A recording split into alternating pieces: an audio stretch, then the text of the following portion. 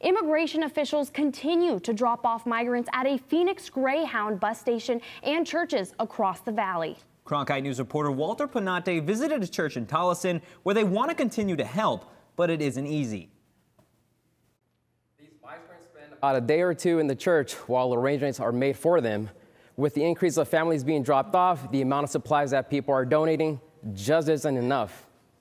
It's a crisis. It's a crisis. We need help. I mean, we do this with all of our heart. It's been a labor of love and faith for Pastor Raul Salgado as Revolution Church in Tolleson continues to open its doors to the steady stream of migrant families dropped off by immigration and custom enforcement officials. But the desire to help has come at a cost. It looks like it's just getting bigger and bigger. The numbers when we started back in November, December, we started off with 50 a day. Now we're up to like 100 a day, so they've just been going up higher and higher. These migrant families are being dropped off by ICE after they've petitioned for asylum and been processed.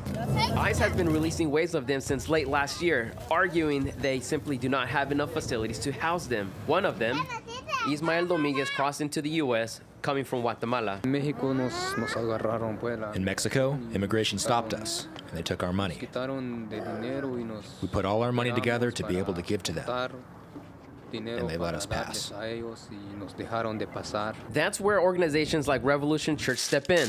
But the constant influx of family is stretching many of these aid groups thin. We have to provide 3 meals. Sometimes we provide 2. People are hungry. They're hungry. They want to eat everything that you put there on the table, especially children. Salgado says churches are struggling financially. With more families arriving, the church's monthly expenses have doubled.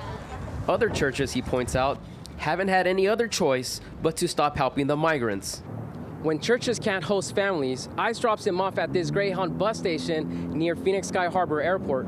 The concern is that these people won't know what to do when they get left here. They have to sleep there. They have to call the police. And these people, they don't know nothing about it. It's another system, another government system. It's another country, another language. My goal is to work and maintain an establishment for my family.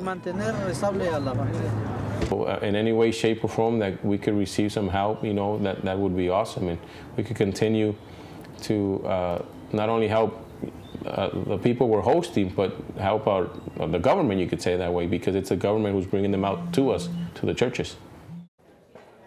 Both pastors are now receiving migrant families multiple times a week. They say they hope state officials will soon step in to help with what they call a crisis. In the Broadcast Center, Walter Panate, Cronkite News.